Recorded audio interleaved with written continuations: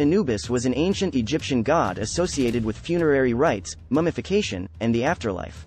He was depicted as a man with the head of a jackal, an animal that was associated with death and the afterlife in ancient Egyptian culture. Anubis was the patron god of embalmers and was said to have assisted in the mummification process, helping to preserve the body and prepare it for the journey to the afterlife. In Egyptian mythology, Anubis was closely associated with the god Osiris, and was said to have played a key role in the judgment of the dead in the afterlife.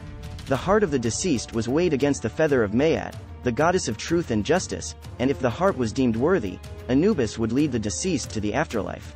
Anubis was also associated with the Underworld and was considered the protector of the dead and the gates to the afterlife. He was often depicted as a guardian of the tombs, and his image was often placed on coffins and funeral masks to protect the dead.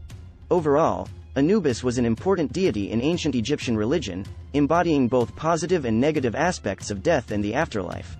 While he was associated with death and the mummification process, he was also revered as a protective figure who helped the deceased navigate the afterlife and reach their ultimate reward.